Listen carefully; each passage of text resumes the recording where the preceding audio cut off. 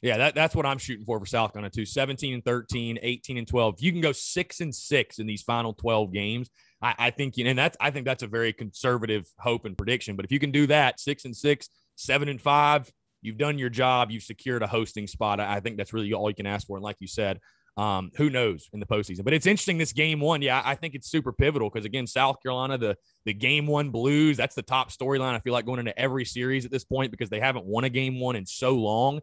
And I will tell you, man, that game one's pivotal because I just think, I said it last week against Arkansas, you keep playing with fire, you're going to get burned at some point. You cannot just keep losing game one and winning series. And South Carolina did that, I think, like 3 or 4 weekends in a row.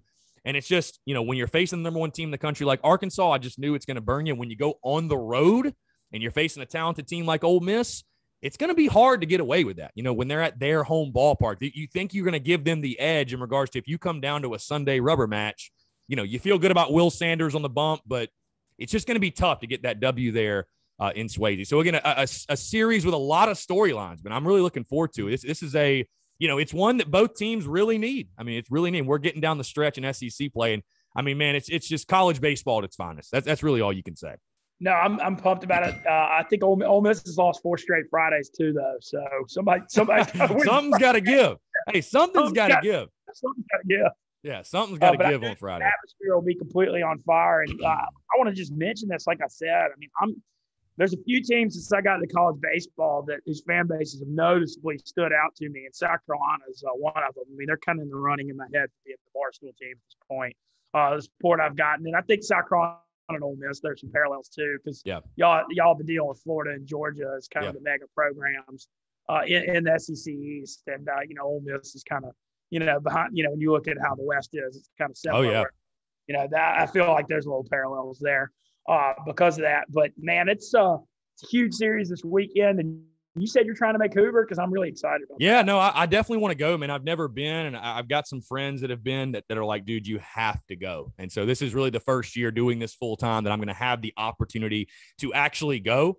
And so I'm like, dude, why not? I mean, it's the best college baseball. I mean, the only thing I'm scared of is South Carolina traditionally has been horrid in Hoover. Even their best teams that won back-to-back titles were like 2-Q or maybe played 3 games. But either way, still would love to go, still would love to see it because it's going to be an absolute slugfest out there. I mean, the best teams in college baseball, the best quality of college baseball. You really can't ask for anything more.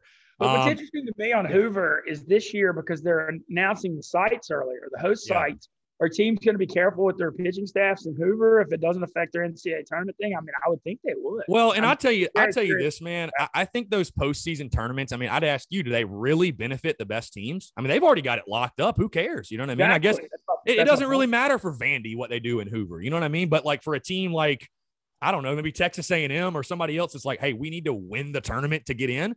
That's who it really matters for and who it can help, or a team that's on the bubble. But yeah, I mean, for your best teams, if you're a 20-win SEC ball club, why do you give a damn about Hoover and what you do there? I mean, we used to joke, like I said, with the 10 and 11 and 12, and South Carolina's never been good there. I used to joke with my buddies that played at South Carolina, like, dude, we didn't care. I mean, we're just ready to get to the postseason. Hey, it gives us more time to rest, go 2-Q and take a week off and get ready for the regional. You know what I mean? So I don't know. You make a good point though, but it's still, I think it is important, winning that tournament, winning your conference overall. It's still a pretty cool thing and a thing I think you can hang your hat on. And I know Hoover doesn't matter, but man, I sure would love to see South Carolina hoist that banner one of these days. Ole Miss has done well in Hoover recent years. I always think anytime I think of Hoover, I think of the LSU Tigers though. I mean, good God, dude, Maneri, every year they start slower and turn it on late April, May, and then they're just a terror in Hoover.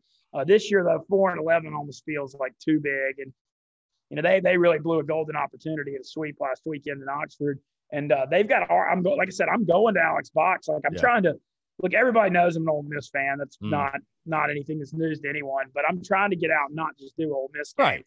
I'm excited to go to Alex Box this weekend, and on this trip, I hit the dude in Starkville, Swayze. Yeah. And the Box. And so I'm looking forward to that series too. LSU's gotten the best of Arkansas historically in baseball, even when Arkansas is great. So I'm curious. Yeah, for sure, man. We'd love to have you at Founders Park. And obviously, I think you're a lot like me. I mean, I'm a Gamecocks fan, but I appreciate college baseball. And the venue. I just like being out and around the atmosphere. Right, exactly. Showing at the Barstool, I'm showing it to all these people in the North and Midwest that haven't seen that. You can't beat a weekend at a great SEC ballpark. It doesn't matter which one it is.